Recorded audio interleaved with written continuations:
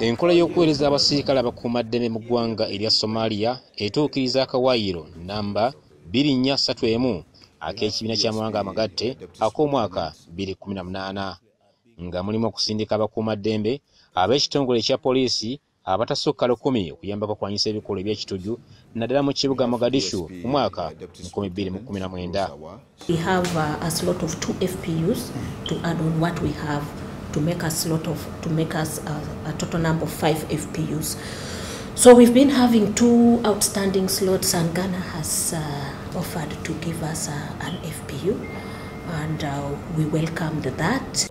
Wabula ekibiina ky'omukago gwa Africa kyakusooka kusindika abakugu okwekennenya ebyetaagisa byonna nga Ghana tennasindika abakuumaddembe bano. You're coming in will not only add up those numbers, but will fill the gap in terms of the capacities, the needs that we think we should have from the police component.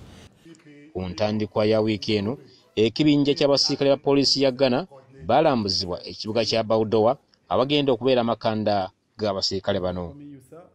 In the process of starting the training for the personnel, we have already notified the AU Commission for them to send in an assessment team.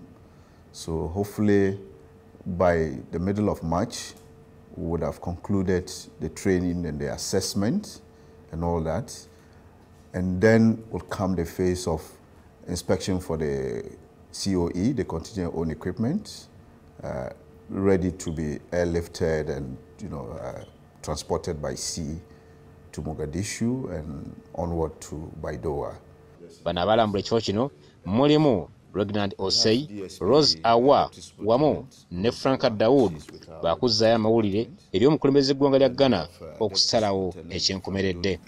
Nze Mutesa Sera Haruna wamu ne Amisom Newsroom.